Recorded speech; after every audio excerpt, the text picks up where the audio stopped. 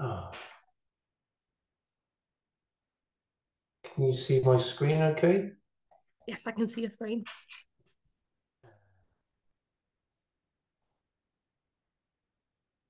Oh, sorry. There Yeah, we go. better. Yeah. Yeah, sorry, Shanika. Thanks, Shanika, for the introduction. That was a very, very nice introduction. Um, so today is just to give you an overview of the emergency lighting compliant, being compliant in accordance with LG12.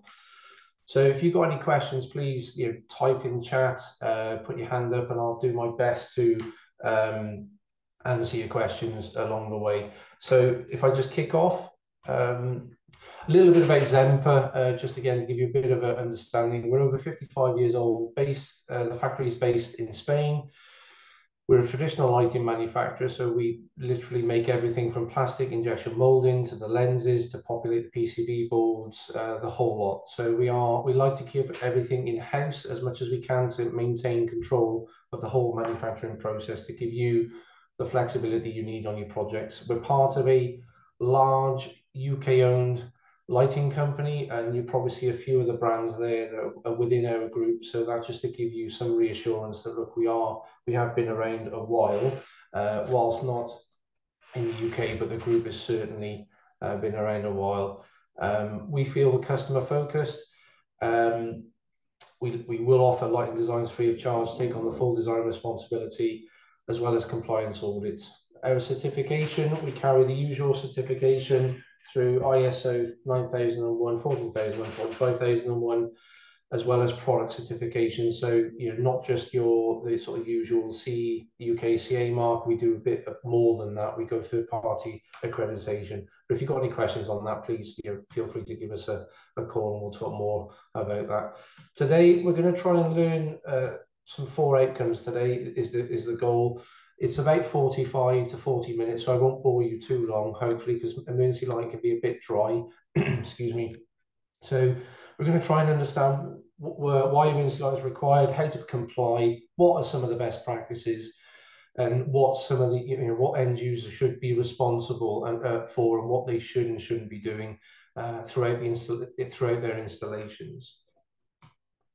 So if we just talk about what the standard says emergency lighting is for, so it says it's there to provide you safely out of the building under mains failure. It's there to shut down any equipment and make it safe. So things like a lathe or something, of high task area. Then it then moves on to how to locate vulnerable people, whether that's in a lift or on a disabled refuge. That's fundamentally the 3 things that you should be using emergency lighting for. It's not there to increase your light levels. That's not what the standard wants you to do. We talk about some of the legislation and standards now. There is a hell of a lot of standards around there, and depending on your role within the project, you're supposed to know and have a good understanding of all of these, from the Fire Safety Act 2021, which was introduced post Grenfell, to 5266, which is the emergency lighting standard, to then the signage, which is the ISO 7010. So you're supposed to know and have an understanding of all these standards. Don't worry if you don't know, that's okay. You can certainly lean on Zemper or lighting manufacturers to try and help you navigate through some of these standards, which can be quite difficult. But you're supposed to start. So where does it all start? Well, the RRO was introduced in 2005, and that was for a document for the end user, so the building owner, if you will. And it's there to try and bring all those standards together, create a dynamic risk assessment, and to make sure that building complies for its fire safety. It's got 4 sections, and in section 1, it asks, well, who's the responsible person, excuse me, for the fire safety of the building? It has to be a person, usually someone of responsibility, whether that's a financial director, a managing director, somebody that is in charge of a budget that doesn't need permission to have things signed off, typically. Sometimes the person named on the fire risk assessment can be the same person.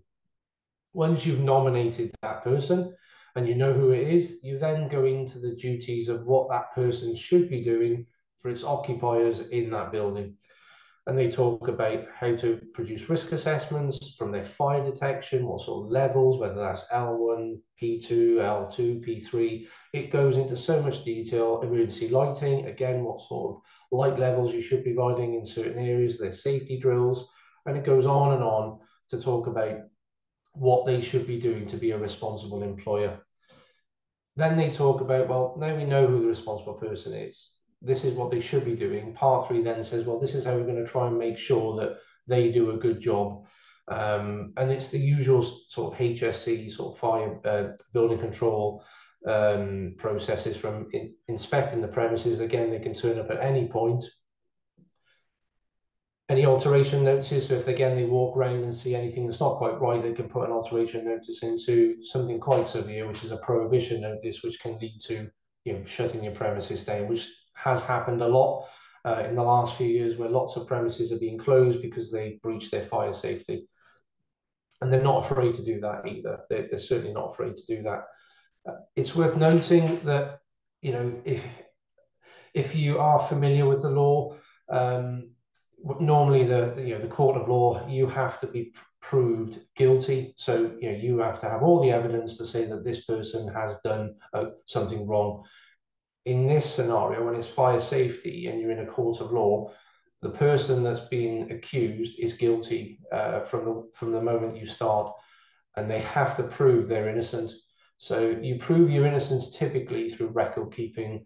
That's how you sort of prove that you've done a good job by your occupiers, your staff. But it's worth noting you are guilty the second you walk in that court, which is completely different to criminal or any other law. These are just some examples of where it's gone wrong for a building. So this was sort of a few years ago now in Oxford Street, London. And again, whenever there's a fire or something's gone wrong, there's always a a cause and effect analysis. That's to go from cradle to grave of what's happened, why it happened, what's gone wrong. And when they did follow that process, there was no risk assessment, so no RRO was at all completed. Staff were not trained. I think that there's only 2 or 3 staff that were trained several years ago. No fire alarm response. So what that means is on Oxford Street at the time, it was mandatory that in my day it was called Red Care, BT Red Care line. I'm not sure what it's called now, but that was mandatory on Oxford Street. That wasn't there. But the worst thing is there was the push to exit on the final exit door was on the wrong side. So if anybody trapped on the lower ground floor and below, they weren't getting out because that push to exit was on the wrong side. And they were fined over £500,000. And when you're fined, you're in the public domain. So people like to name and shame people that have been fined. Moving a bit closer now, so we're at 2018, and this was an Aberdeen market. There was a power loss. During the power loss, there was no lighting on one of the stairwells, and this poor chap hit his head and a few days later died, and they were fined £80,000. Now, some of you might say, well, that's not fair, because I get that quite often. Bear in mind, the bigger the company, the bigger the fine. So this little Aberdeen market, £80,000 would mean this probably the same to them as what it would have done £500,000 to New Look. It's all about percentages on turnover and profit. So if you are a big company and you work for a big company, the HSE Fire Brigade Building Control will like to make an example of you.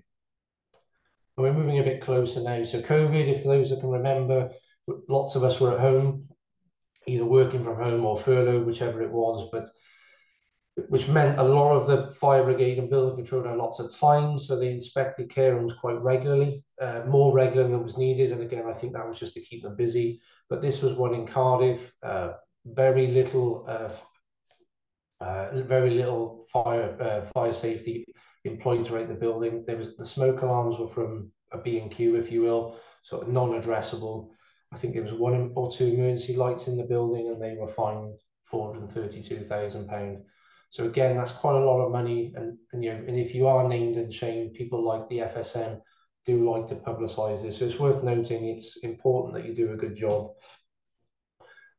But that we talked about the RRO. The RRO is a mandatory document. You can see that there's the Parliament seal there on the left. And it does mention and does state that you should refer to 5266, for your emergency lighting. So whilst some people say it's a code of practice, it's the only one that exists in the UK, so it's the only one that gets used in a court of law. But there is a link to a mandatory document in the RRO, so sort of by default, you are forced to use it.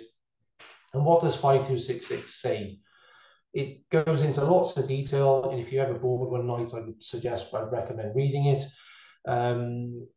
It's quite detailed, but the long and short of it is it talks about the design, the installation, and some of your system requirements of how you should comply for lots of different applications, whether that be swimming pools right the way through to a flour mill. So, you know, it's very detailed and it's due to be updated this year. So watch out, there's a change coming this year. And again, if you want more detail on that, you know, come and contact us and we'll share what some of the changes are likely to be. But the standard 5266 sits above all the others. So all the other standards below that point back to 5266. And you've got system standards and product standards. And the product standards are more for manufacturers. System and base guides that 5266 are for typically installers and designers. But they all refer back in one way or another to 5266. So again, just strengthens you must use that document throughout your installation and projects. The purpose of emergency lighting is you've got three different types. You've got your evacuation lighting, which immediate evacuation, which means run to your nearest fire exit, get out as quick as you can in a safely manner. Another example is stay put. So you want to, or safety lighting. This is an application where you want to keep people in the building for a certain amount of time whilst you assess what's going on. An example is, well, an airport. If you've got a big airport like Gatwick, you wouldn't do an immediate evacuation of all the people in that airport just for a small fire in a toilet on gate 52. One, it wouldn't be safe, and two, it's just not practical. So you can keep people in the building whilst there's a potential fire going on. But examples are, if you've got an immediate evacuation, your battery duration is 1 hour. But if you've got stay put or safety lighting, it's 3 hours, a minimum duration. So there's some differences between the two. So they're not all the same. And then your last one is standby lighting. That's where you've got an operating theatre and you need normal activity for a short period whilst a backup system kicks into place. Where are you supposed to start? Quite often we get asked, can you price, can you do a design? But the standard in section 4 says that you should start with a consultation. And that's how many, asking questions like, what are your basic factors from how many occupiers do you have? What's your if you've got an immediate evacuation or stay put? Do you have a generator or central battery? Do you want automatic testing or manual? And again, all these questions should form your emergency lighting solution. And you should be pulling in all of these key people, all of these stakeholders should be pulled in, because every person throughout the emergency lighting installation has got a different need and wants. What's important to an installer might not be important to the owner or architect, but you all have a responsibility. So you're all supposed to have a say, because what you want is a fit for purpose solution. And the example I always use is, Bromsgrove in the middle of the UK is an unmanned railway station. So it wouldn't be best practice to put key switch testing there, because that for me is not fit for purpose. You want probably that a bit more automated. Again, it's getting into that granular detail to make sure you're offering that solution that's fit for purpose. Once you've done all that, a design is very simple. We can do them 1 or 2 hours. They're not difficult, they're not hard, but you do need some fundamental questions asked, and then you can provide the correct illumination for the correct application and comply with it. And that's the key bit, is you can comply. We just talk about escape lighting now. So the escape lighting, that's your fire route. That's typically defined by an architect, but it's defined, that's on your fire escape, your fire route. You're highlighting all the doors, shutting down any equipment, and again, talked about that vulnerable people trapped on a disabled refuge or anybody trapped on a lift. So that's your fire route. And typically you're looking for 1 lux on that route, and that's at floor level, everybody. That's not the desk like you would in LG7, that's at floor. So it's worth bearing that in mind. That diversity ratio 40 to 1, that's to make sure you've got a uniform of light on the floor. And the one lux is easy to achieve, is absolutely easy, but achieving it with 2 fittings instead of 22, well, that's the art. And typically that's what good designers, good end users should be trying to work towards, is less fittings. Open areas. Standard says anything less than 60 square meters, you don't need emergency lighting if it doesn't form part of the fire route, or it deems it in the risk assessment. So if your risk assessment says you need it, then you need it. But if it doesn't, then you could question, well, do you need to put an emergency light in there? But if you do put emergency lighting in open areas that are greater than 60 square meters, you're working to half a lux. And that's the whole area, the whole area. And again, that floor level, that floor level. And again, using that diversity ratio 40:1 to make sure there's, again, a good uniform of light in that space. And again, it's worth noting the standards written where you've got no borrowed light, so that's from street lighting or sunlight. It's written that it's in a black room, black carpet, black walls, black ceiling. So again, that's how the standard's written. Please don't shoot the messenger. I didn't write the standards, but that's how you're supposed to calculate your lux levels. High task areas. This is the bit we always get asked a lot of, is, what's a high task? Well, one is what's deemed by a risk assessor or your building owner. But the devil's in the detail here, because if you define the area as a high task area, you're working to 15 lux. Now, bear in mind, that's 15 times your escape route. So this is where you'll spend the money, or where the highest risk is in a project. So if you just take that photo as an example, to the naked eye, it would say, okay, well, that's a high task risk. There's loads going on there. Well, if you look a bit closer, I would question, well, is that sort of space where the pipes, is that high task? Probably not. That looks like a normal fire route to me. The high task would be where the gentleman is, where he's got that pillar drill. So that, to me, you need 15 lux on that vertical luminance. Everywhere else, you could question it, maybe 1 lux. So if you get into the detail, you can avoid using things like a central battery, because the more luminaires you put in, the more likely is you're going to need central battery. And then you need to consider more things if you've got a central battery. Points of emphasis, again, you've got to have them in lift lobbies, lift cars. You've got to have 5 lux at the extinguisher and cold point on the vertical luminance. Again, not on the floor, but on the vertical. And that's because fire extinguishers and cold points now, you can get any color you want, and all the extinguishers are all red. So you've got to be able to pick up that blue or black one. So you need the higher lux levels to see, to make sure you've got the correct extinguisher. Change of direction. So you're supposed to put luminaire on a change of direction. That's to increase the light levels, to avoid people slowing down. Because if it is in a pitch black room, and again, black carpet, black walls, black ceiling with fire behind you, when you get to a corner, you as a person will slow down until you can see around it. So to avoid those pinch points, you're supposed to put a luminaire there. You're supposed to put one outside your final door. I think that's pretty common. But the thing that gets overlooked is you've got to light your final assembly point. And things like stairwells and such, you're supposed to have 1 lux on the tread and in your toilets as well. But we see quite often that, once people are out the building, the assumption is, well, I'm safe now, I'm okay. But the standard says you're supposed to light that route to your final assembly point to 1 lux. And the further that is away from your building, the more challenges you have, because flood lighting in an emergency mode doesn't give, maybe not good enough light to throw to further away spaces. So you might have to think about bollards, street lights on columns. And again, if all those are factored in, more expense needs to be considered. So again, during that consultation period, you can highlight these things, and you might, where you might have a customer that says, you've got 20 assembly points. Well, you question, do you really need those? If you can reduce them, then you can reduce the cost and ongoing maintenance, as well as comply. So again, that's what that consultation is for, to highlight things like this. Safety lighting.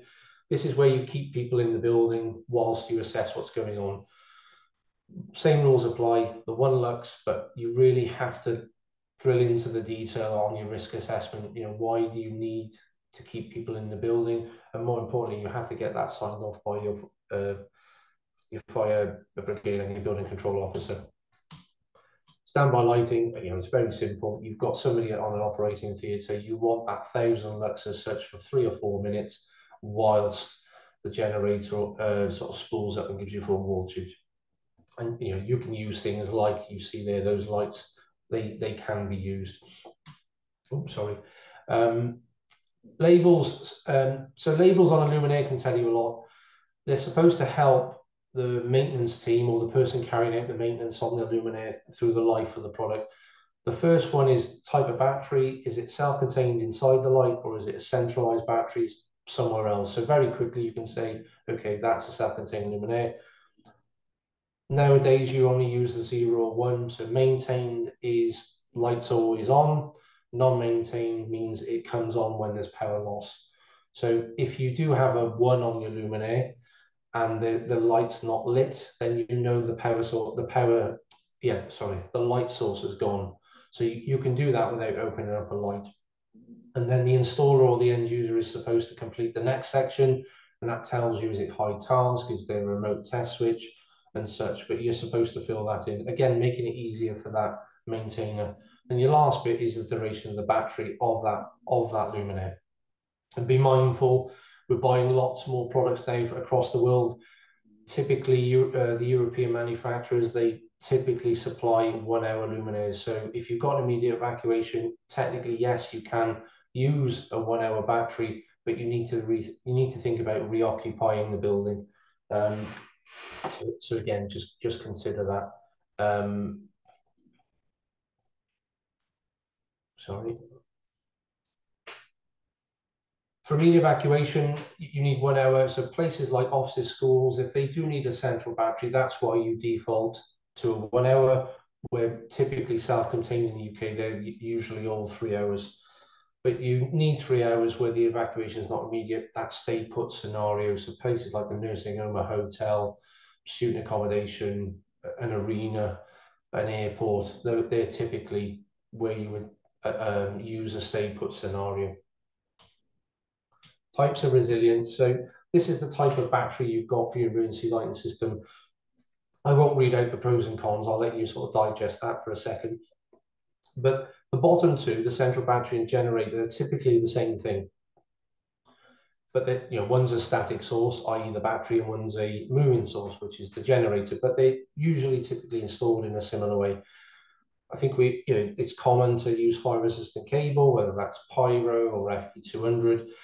You should mechanically protect where possible. So again, an outer sheath on these cables with stainless steel clips. But the thing that always gets overlooked is you're supposed to use porcelain terminal blocks, ideally fire rated.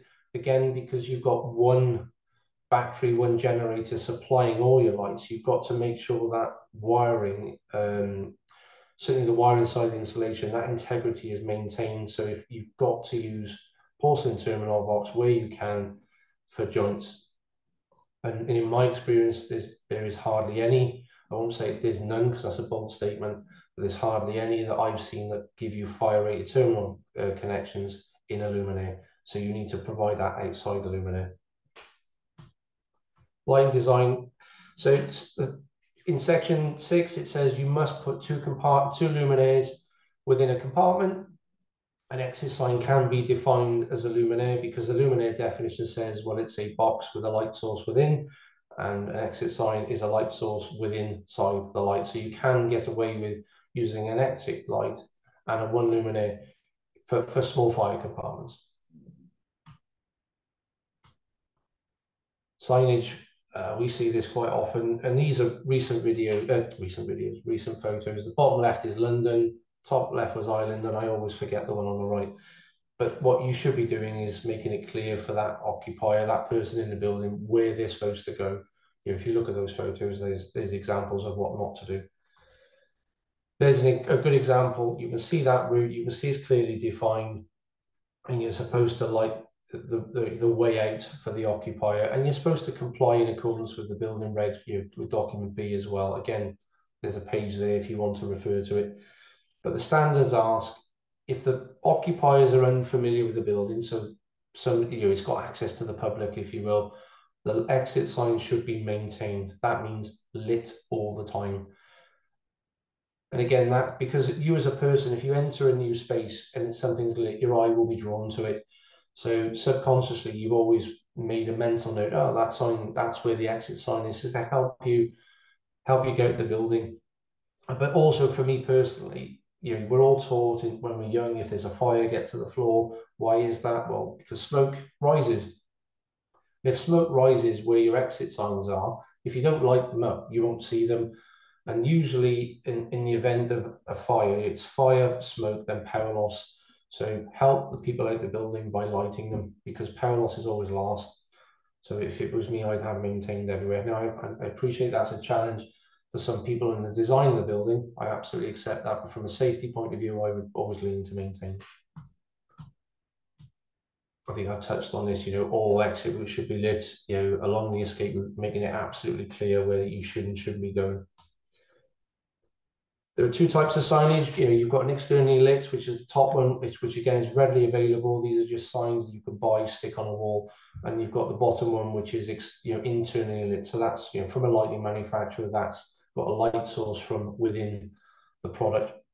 And you can use both. You can absolutely use both, but there are different rules for both. And if you make a note of the 100 and 200 in the calculation, if you use an externally lit sign, you'll notice it's half the viewing distance, so you need twice as many. So if you do use those, you've got to use twice as many. But something that gets overlooked is you've got to see that sign in a black room, black carpet, black walls, black ceiling. So you've got to have an emergency light next to each one of those to give you that 5 lux in an emergency mode. So again, just be mindful of that. If you do use those signs that are readily available, they need to be an emergency light. And that's the bit that sometimes gets overlooked. Signage, there's lots of different signs throughout the UK, but the top two shouldn't be used. They've been withdrawn for some time now. The second one is an internal document by the hospitals. It's not a code of practice or something that's been passed by Parliament. It is a NHS internal document, but it's what they asked for, but it's been withdrawn. We shouldn't be using it. The yellow ones, so the traffic light yellow ones, you can only use if you want to just replace a small amount and you want to continue the theme of signage. So what they're trying to ask is you have one sign type throughout the building. So if you're just doing a small upgrade or a small amount of changes, yes, you can use those two there that are highlighted yellow traffic lights. But if it's a brand new building, you should be using the bottom one, which is the ISO 7010. For new buildings, it's recommended. Something we get asked a lot is arrow up and arrow down. You should only use arrow up when you're going down. So on the stairs going down, they should not be on your final exit. Your final exit should have an arrow up. And it comes from road signage. So if you're on the road driving and you're at a crossroads and you're going through that road, you'll see an arrow up. That's exactly where it comes from. So if you are putting arrow downs on your final exit, technically you don't comply. You should be putting that as an arrow up. Testing requirements. I think it sounds obvious when you say it, but a competent person should test. Quite often we see people testing that are not competent. They haven't had the correct training or correct support to show that they're competent in the task that they're doing. So things like following an apprenticeship or going on these webinars or going on courses like the 7671, they all show competence. So it's important to show that you're competent. When you complete your installation and you're handing it over at commissioning, the standards ask that you do a full duration test 24 hours after it's powered on and record that in your record book as well. The reason for that is we've all got phones. Most manufacturers of phones will say let the phone get to 1%, then give it its full charge. And that's because battery technology hasn't changed. To get the life of the battery, you want to allow that full deep discharge and then full charge to give you the life of that battery. So again, the standards reflect that. Testing, what you should be testing. So if you have a central battery system, you should be checking that daily, that it's operational and healthy. And that's a visual check. So the standard says visual. in my mind, the visual, you can only do that by seeing. So you have to walk to the cabinet, see the green indicator and record that's healthy. Every emergency lighting system needs a short duration test. Again, that's just a quick function test to see the lamps and batteries are working healthy. Again, you record that in your log. Every luminaire needs an annual test, and again, that's a duration test wherever the battery is rated at, and it's typically 3 hours. So each luminaire typically has 12 tests a year, typically. And again, competent person signs that test certificate. And if you are doing test certificates and you see any non-compliances, then you've got a duty to just mark those non-compliances on your test certificate, because once you've done that, that non-compliance issue moves upstream to the next person. So again, any deviations or any non-compliances, you should be making a note on these certificates. Annex J talks about records keeping. So it says keep the records in a safe place. Safe is quite a vague word, but safe to me means, well, it's a fire safety record. So either in a fire safe, because if the place does burn down, you want to use that in a court of law. So it needs probably in a fire safe, or to me, digitally, so stored in the cloud. Those to me are probably the only two that I would say is safe. Not safe to me is in a drawer somewhere or in a riser cupboard next to a distribution board. That to me isn't safe. You know, LED has been around for a while, but for emergency lighting, it's massively helped us. It means we can put the light exactly where we want it, on the floor, lighting that escape route or open area. And by doing so, you need a lot less power consumption and usually fewer lights as well. So it's massively transformed us for emergency light manufacturers and hugely helped. Standards ask for a minimum CRI of 40, and typically LEDs are beyond that. So again, that's what the standard is asking for. If you just compare now a fluorescent system to an LED, if you can buy them, you know, fluorescents now we're, I think, past that they're, you know, that they're now not to be used. But if you were to compare fluorescent to LED, you'll get 4,000 hours at best from a fluorescent if you can buy them, whereas typically an LED strip is 100,000 hours, and that's 13 years, you know, 100,000 hours always on, and that's 25 lamp changes throughout the life. So it's important that you move towards that change of LED. Again, if you're comparing LED to fluorescent, you've got much bigger spacings, which means you can reduce your quantities by a tremendous amount, as well as your energy as well. Tremendous amount of savings for both the end user and the installer as well. So it makes it a bit better for everybody. This is to talk about what testing is available. Again, it's only my opinion, but I think we should be not using manual testing because I think it just introduces human error. Doesn't mean that it's not compliant. It's just you've got that extra risk. Auto test. So that way the luminaire test itself, you don't need to operate that key switch, if you will. But bear in mind, if you do have an auto test system, you still have to visually go each time to see the charge indicator status. Sorry, the LED indicator status, whether that's healthy or not. So you're not removing that visual inspection each month. All you're doing is removing the key switch action. And then the bottom one is a network system. So fully addressable, it tells you when it's wrong and it tests when it's supposed to test. And again, highlights any non-compliances if it's failing.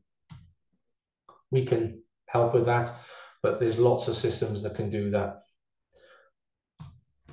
I finished, so I'm open to any questions. If all I'd ask, if you can complete this would be great. Sibsy have asked if you just give us feedback, you can tell how good or bad I've been, and then we can issue your certificate.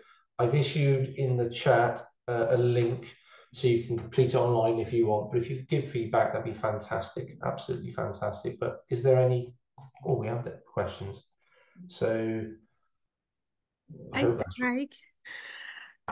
or tell me, it says chat appears to be turned off. I hope it wasn't off for all that. I hope not. They can ask questions at the end, so this is the time to answer any questions. I've got one question from Kamal. Do individual windowless WC cubicles need to be provided with e-lighting? So disabled, good question. Disabled toilets, yes, you need to provide lighting for those. So if it's a general toilet, off the top of my head, but I can confirm, I'll make a note and I will confirm the place in the standard. Toilets greater than 8 square meters, typically, yes, you do need to light. And the cubicles, probably not. It's usually the path beyond there because you know there's only one way in, one way out from a cubicle. So you would go out that cubicle door and you would, as long as you light the sort of communal area, if you will, you're okay. But I will confirm that. But it's typically more than eight square meters, I think. Thank you.